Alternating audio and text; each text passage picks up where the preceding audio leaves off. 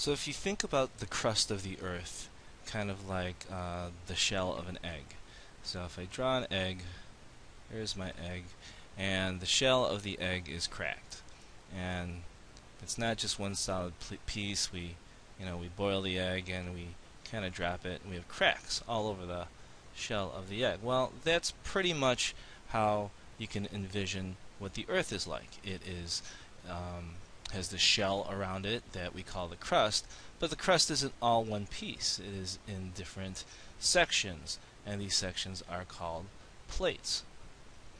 And these plates move, and because the plates move, then you get the continents moving, and it goes back to our talk about Pangea.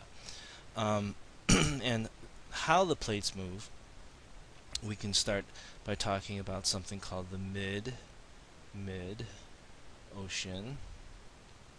ridge. Mid-ocean ridge. And we'll start discussing the mid-ocean ridge by talking about this mountain range in the Atlantic, where we have one section of crust and another section of crust meeting in the middle of the Atlantic Ocean. And underneath this crust, of course, we have what we know as the mantle. And the mantle is generally a solid, but very liquid-like. And underneath the mantle, we have, of course, our core, which is extremely hot. And because of the heat of that core, it's going to heat up our mantle, and just like in any convection system, the hot magma in the mantle will rise up like this. Okay, and it's going to rise up, and it kind of circulates around, and it cools down, and when it cools down it becomes more dense, and we get this convection current. Same thing happens on this side, and we get a convection current. Convection. Let's see. Convection. Oops. Convection.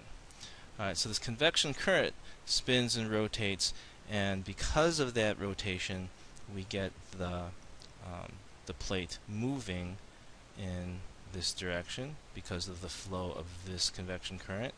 And looking at the flow of this convection current, you can probably assume that we get the plate moving in that direction. Well, we have this empty space, and so what fills that empty space, of course, would be the magma from the mantle.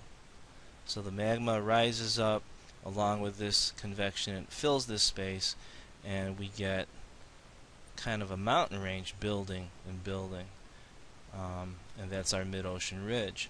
So with this convection current at the mid-ocean ridge and the plates moving to the right and to the left, we have new seafloor pushing the old seafloor. Old seafloor. Alright, and so we get the idea of seafloor spreading.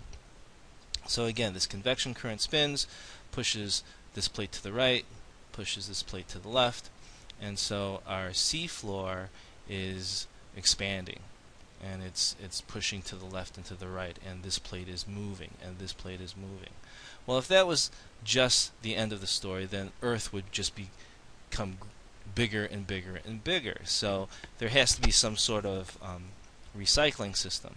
So what happens, let's put it over here, like we said, the Earth is full of plates, right? And so if one plate moves in one direction, it's going to run into another plate, right? It's going to run into this plate.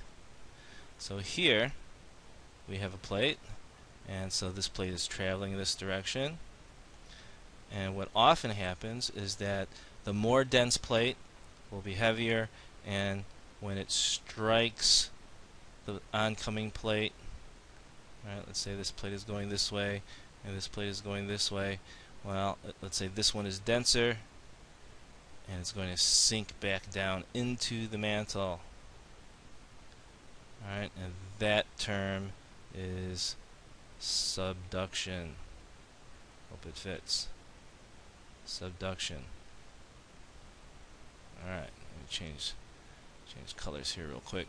So we have the core heating up the mantle, heats up the mantle, and the mantle has this magma inside the mantle, and the magma circulates, and that circulation is called convection.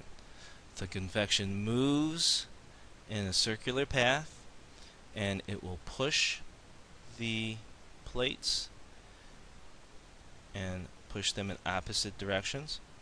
And when it's doing that, the magma will also rise and fill in the empty space and create new plates or new seafloor,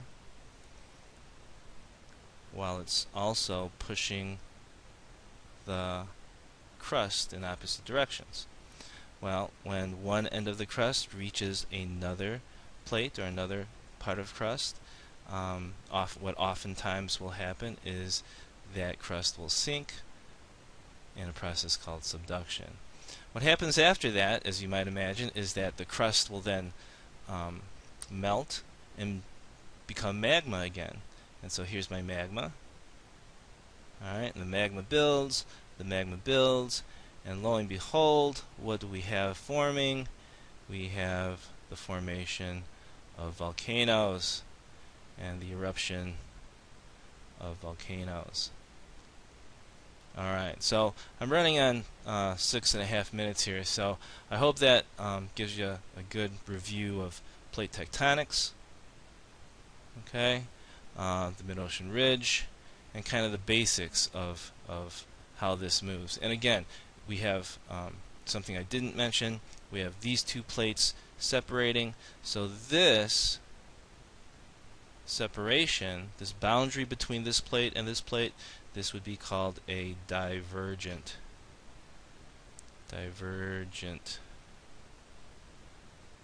boundary. Alright, so we've got a lot of information here. So a lot of terminology: mantle, convection, core, subduction, mid-ocean ridge, divergent boundary. Watch it a few times, and hope it helps you for the quiz.